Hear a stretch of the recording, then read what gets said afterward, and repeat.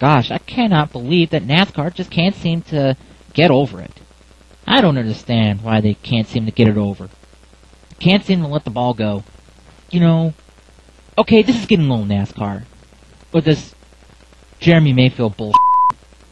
Seriously, I'm f***ing sick and tired of this bullshit. If I hear any more about this with Mayfield and his drug antics, if you will, I'm gonna stick a 9-inch boot right up your You hear me, NASCAR?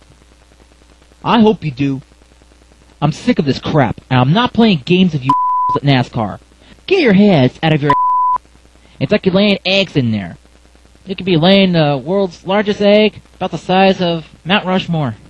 If J-May did this meth deal 10 years ago, he shouldn't be having a pretty boy face. It should look a bit more worn out than usual, which is what meth does. But you people in NASCAR can't prove about how it happened, why it happened, or just what, and that pisses me off. If you're telling us in front of the whole entire freaking world that Jeremy Mayfield did this, and you can't prove it, you're lying to me. You are lying in front of my face. And I am tired of it. I thought you people at NASCAR knew better, but apparently you don't. That, NASCAR, you don't know. You don't know everything. You know some things, but you don't know everything better than us. You don't know anything better than us. Because of your reckless you got going on, that's it. That was the last straw. You guys at NASCAR can't figure this crap out? Well, too bad. That's your own fault, not mine. Son of a bitch, I'm sick of hearing this. You know, I wish I could just sit in there and have 5 minutes with the head officials of NASCAR and just wring their frickin' necks and say, hey guys, this is ridiculous. This is absolutely ridiculous. You're giving Jeremy Mayfield all this rap and he has to quit racing because of this. What a bunch of worthless from all the NASCAR PR people. Stalin and Hitler would be very proud that NASCAR has shelved this mess in. I think you've done Stalin and Adolf Hitler proud, NASCAR. Thanks a lot. Jeremy Mayfield, NASCAR, the big lawsuit that's going on there, and it's just, I don't know, it keeps coming back up in the news. You think it's gone, it's back, it's gone, it's here, it's just amazing. And Bob, I want you to talk about that. Now what is going on in the world of Jeremy Mayfield and NASCAR? Well, about a month ago, a federal judge in Charlotte dismissed all Jeremy's claims, and so now Jeremy has started this process with attorney Mark Garagos, who he had hired about 6 months ago. And their first step is to ask the judge to reconsider his decision and reverse it. That's a pretty standard request, and it typically is denied, but it allows you then to go forward with more appeals. Yeah, and that's where I think this is heading. I think there's going to be an appeal put in place. I can't see him even reconsidering what, that usually never happens, correct? Yeah, usually it never happens. And, and Jeremy really has, he put so much effort into it. He might as well appeal this decision because, they've gone through a while, a year now worth of litigation, and the judge just dismissed it based on kind of everything submitted with no real hearings recently or anything else. So, if Jeremy can keep the case alive, it's in his best interest, and so, it won't cost him all that much to do a quick appeal. So I think that's where you're headed. Well, we're talking to Bob Pockris, Rob D'Amico, Race Day on Fox. As we get you up the grid, we're talking about the Jeremy Mayfield NASCAR lawsuit. What has NASCAR said about, if anything, about this? They really haven't said too much. I mean, I think they probably expected it. NASCAR actually countersued Jeremy for breach of contract, saying that, he fraudulently raced by violating the substance abuse policy. So that part of the suit technically is still alive, and because that is kind of still out there, that could possibly 2 minutes delay left. 2 some minutes. appeals. We'll just have to see. Now, what is the end game out of this thing? There's not really a winner in this situation, is there? No, I mean, I think, Jeremy feels that he's been wronged, and, in this country, when you feel you've been wronged, you sue and you hope to get some money out of it. I mean, I don't think Jeremy thinks that he'll ever get to race again in NASCAR. He's already been out for a year.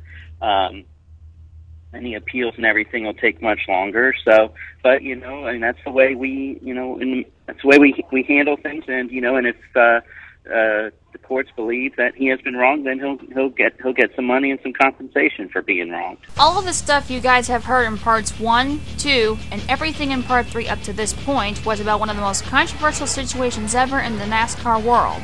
Everything you have heard are the opinions and views of news people in NASCAR's pocketbook, fans, radio DJs, etc., etc. This thing with Mayfield versus NASCAR is becoming more out of control than you guys think, and can have some severe consequences. Sure, NASCAR's drug testing policy has kind of gotten better, but what will happen in the end? Not many have considered that option. It's too obvious that NASCAR will do whatever it takes to prove to everyone that Jeremy is wrong, even if NASCAR itself is in the wrong. Though many people have compared this to that of the Tim Richmond scenario long ago, there is another driver who got suspended that I compare this scenario to. Because of his fate, I fear for Jeremy Mayfield's well-being in life. For those of you who believe that Jeremy is a drug addict and think my fear of him dying is by an overdose of meth or something like that, you'd be wrong. This is something I must address, because this is something I've been fearing about for a long while. Let me take a couple of minutes to recap this thing at the point of this movie. On May 9th, Jeremy Mayfield gets suspended for supposedly failing a drug test with 2 other crew members. Mayfield explains that an over-the-counter medicine and prescription medication made the test a false positive. NASCAR said that was not the case. Mayfield launches a lawsuit saying NASCAR messed up. Speculation ensues as what the mystery drug was. About a month later, reports that it was methamphetamine. Here it'll be referred to as meth. Mayfield wins an injunction. NASCAR wants Mayfield to take a drug test. Can't locate him. Mayfield takes one test. NASCAR comes to his house to get tested of their own. Mayfield gets another test done. NASCAR says theirs was positive for meth. Mayfield says both of his were negative. Jeremy's stepmother, Lisa, gets involved, saying Jeremy used meth since 1998. Jeremy gets mad, saying Lisa killed his father, Terry, and she was paid by NASCAR to lie. NASCAR wins an appeal. An injunction is removed from play. Mayfield's not happy. Other things happen and the case is thrown out. Mayfield appeals. The only other things of note from Mayfield since the beginning of the appeal in 2010 is that a slander suit between him and Lisa was settled as long as Jeremy apologized to Lisa, and a non-related incident with a male postal worker in which Jeremy's pet pit bulls end up euthanized. This rage-up between Jeremy Mayfield and the evils of NASCAR is known here as the Mayfield Massacre. Many people on the Topics website knows that. For those of you who don't know why it is called the Mayfield Massacre, it is because of my fear of the ending of this case. To understand my fear, I must explain a previous issue.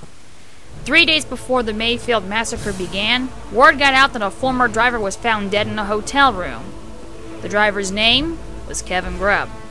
His death on May 6, 2009 was ruled a suicide by a self-inflicted gunshot wound to the head. Like with the death of one of my game show 6, Ray Combs, whose death was also a suicide, I decided to get more info on Kevin's death to attempt to figure out, in my mind, what happened. And I think I have. Because of that and everything Jeremy Mayfield has been through, I fear for him.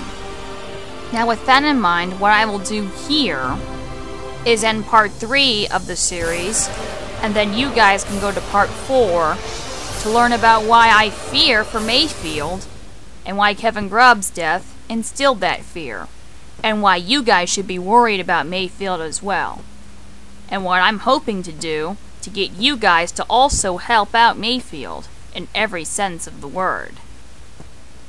Please tune in to part 4 of this series in order to understand everything, and why I have made this series to begin with.